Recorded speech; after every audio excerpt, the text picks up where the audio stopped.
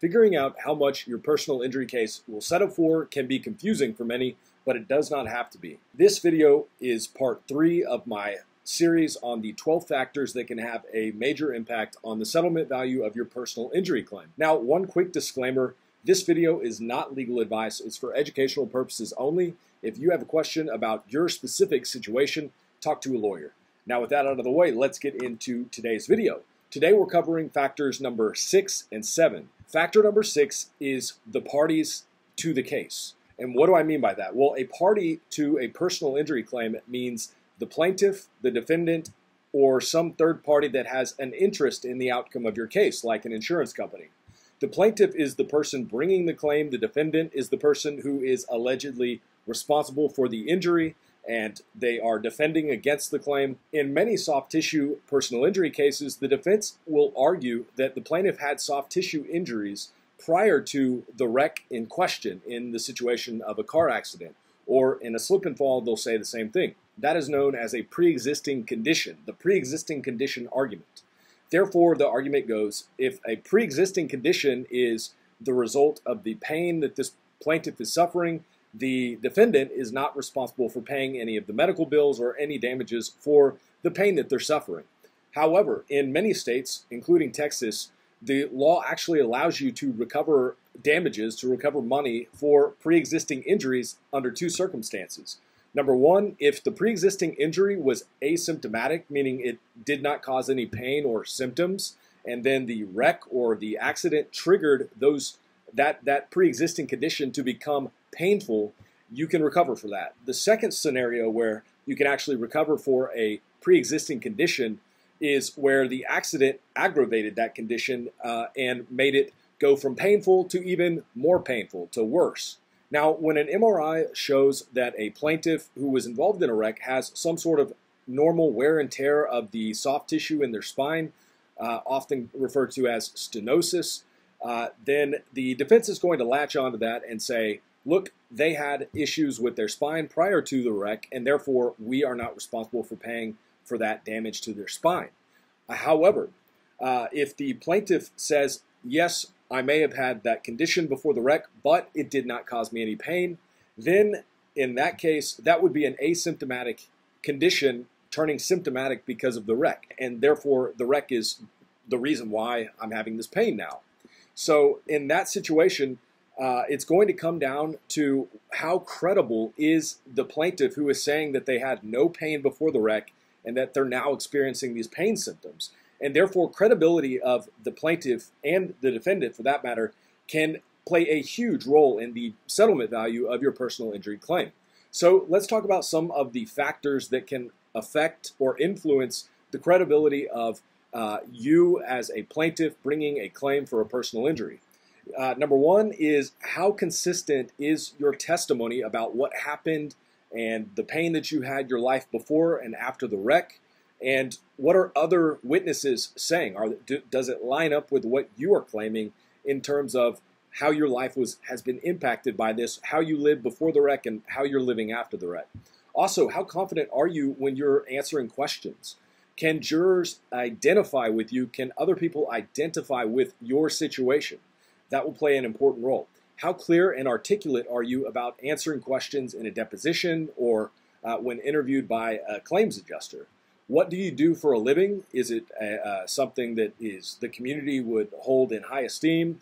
Are you humble? Are you likable? The list goes on and on. In fact, studies have shown that more physically attractive plaintiffs tend to get larger judgments in civil cases. And this might surprise you.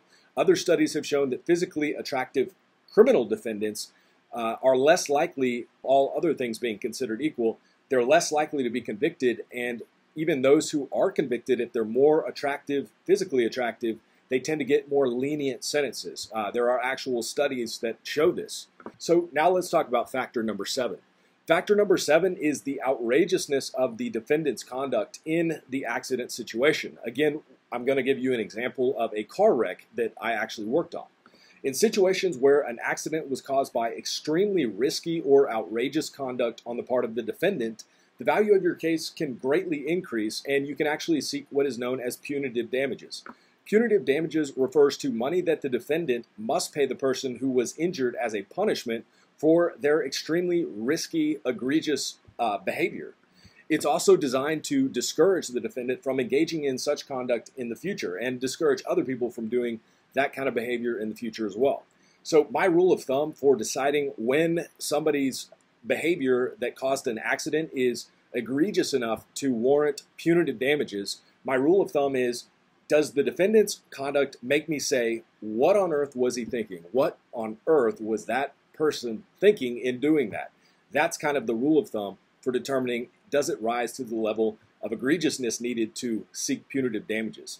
So what are some examples of a situation in car wrecks that may lead to a claim for punitive damages? Well, driving while drunk, especially if there's a history of it, road rage, excessive speeding, hit and run. In one of my cases, in fact, where we did in fact seek punitive damages, my client was just driving down the freeway, minding his business in his lane, paying attention, not speeding.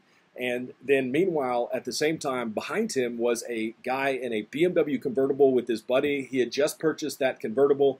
He was weaving in and out of traffic, according to other witnesses who saw the incident, and he was barely missing cars as he would move from lane to lane. Well, he came up from behind my client going much, much faster than the posted speed limit and just clipped my client on the highway at a high rate of speed, sending him into a multiple vehicle collision across the highway. It shut every lane of traffic down, and there was really bad traffic damage.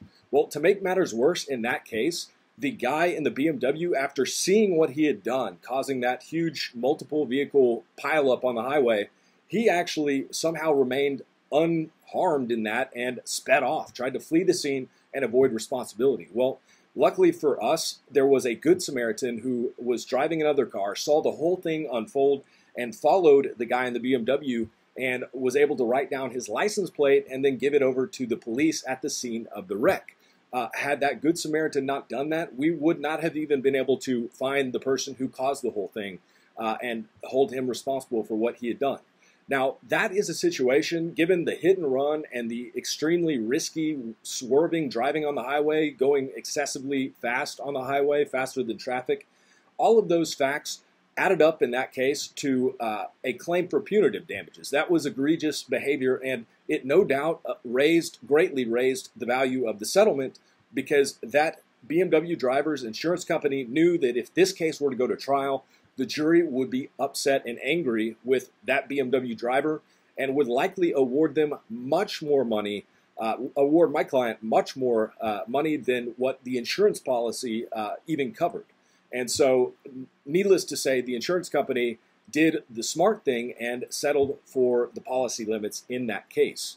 So that's all I've got for you today. If you like this video, hit the like button below. If you don't want to miss my next video in the series on the 12 factors that can impact the personal injury settlement of your case, then go ahead and hit that subscribe button below and turn the bell notification icon on.